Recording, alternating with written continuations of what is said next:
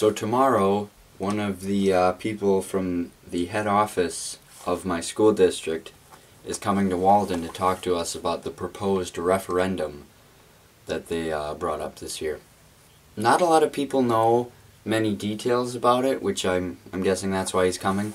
We talked about it during Occupy Walden today, and the major consensus is that since we don't have that much information, we can't really form a good opinion on it, but I'm kind of against it, because from what I've seen, they mostly just want to give more money to the big schools and give them like a new AV system when they got a new one 5 years ago, and not do any repairs to schools like Walden that have been around since Lincoln was president.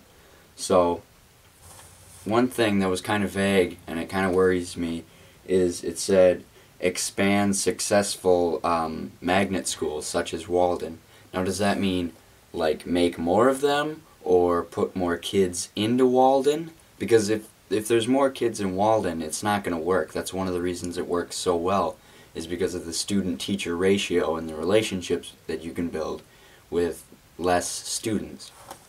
So I'm sure somebody will ask him about that tomorrow. I wish we could get the superintendent to come. I know she'll never come when students are here because, I don't know, maybe we'd ask her the wrong questions or something, but I wish we could get her to come. It'd be great.